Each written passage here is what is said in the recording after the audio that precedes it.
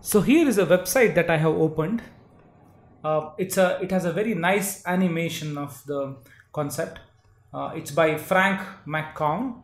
As you can see, there's a beautiful description of the model and a very nice simulation of the model as well. If you can see in the acknowledgement, in fact, the creator of this simulation acknowledges the textbook that we are using for the course, Networks, Clouds and Markets. Alright, so here is the simulation facility. Let me hit the reset button, and as you would have guessed, the red and blue here denote two different types of people who have populated this city, and white represents blank, where anybody can shift. So here are some parameters which are again quite self-explanatory, although I'll try explaining them for you. So this stands for how similar do you expect the how similar do each node expect their neighbors. If I put 25% here, it is the t value that I explained just now. The t value, I said t equals 3. If it's 25%, I am surrounded by, as you know, 8 people. 25% of 8 people is how much? 8 into 1 by 4, which is 2. So if any person has 2 neighbors of the same color, then he is deemed to be happy and satisfied. He will not shift. And anyone who is not surrounded by at least 2 people of the same color, that person will try to shift to a blank space. Okay? And the rest is the distribution of red and blue. It's the same when I say 50-50. You can in fact change it. Empty space, I have kept some 10%. You can in fact change this too. Size is a 50 cross 50 grid.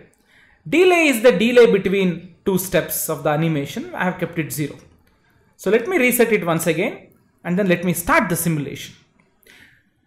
As I start, you will see that the number of people who are satisfied will be displayed here. As of now, nobody is satisfied. It says 0% people are satisfied, which means nobody is surrounded by at least 25% of people who are happy. No, basically once you start the animation, only this will start counting.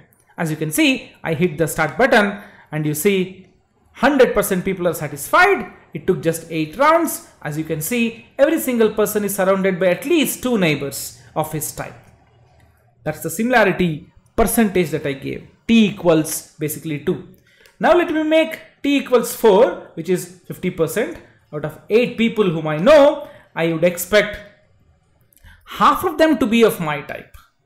Hit the reset and then start the simulation and see the beautiful convergence of segregation that happens here right now. I hit the start button now. Please observe.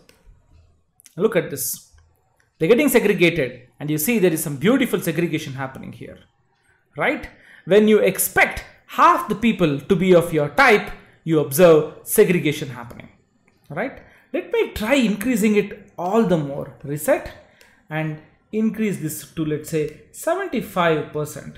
What do you expect now? Well, let's pause for a minute and then see what am I doing here. I'm saying 75% of my neighborhood should be of my type, which means if you take a blue red cell here, I should have at least more than what is 75% of 8 neighbors. It is 6. This red person should have 6 people surrounding him. Only then he is deemed happy. Otherwise he would want to shift, which means, as you can see, none of them are happy here. Right? Let me start the simulation and see what happens. See, they are now moving to the empty spaces. Now roughly 50% of the people are happy, and then it goes on and on. Look at the beautiful segregation that's happening. See, more and more people get segregated, and there are clusters that are emerging. You see a huge blue cluster here and a red cluster here, and you see 80% people are happy. You see the stick more and more, correct? You see that the segregation is beautifully going towards 100%. Now very soon you will see all of them are actually happy.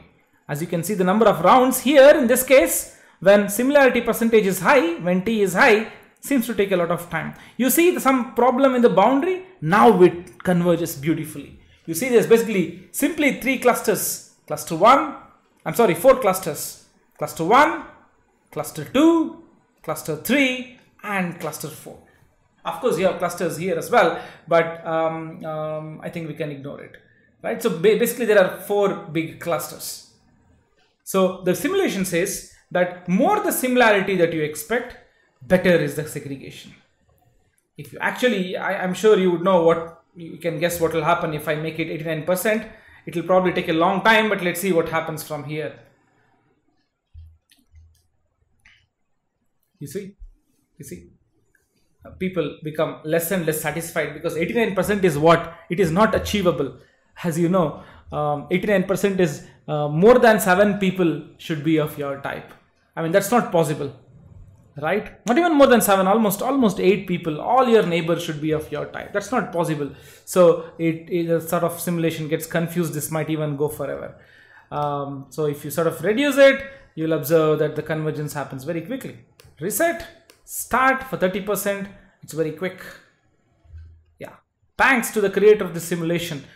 We can explain this very easily with the simulation than verbal explanation. Also, it is interesting to note that the people have not understood this mathematically really well, how exactly this happens. How is it a function of this similarity percentage, and how does the clustering come by? Although it's commonsensical, but the exact mathematical details of it is not very well known.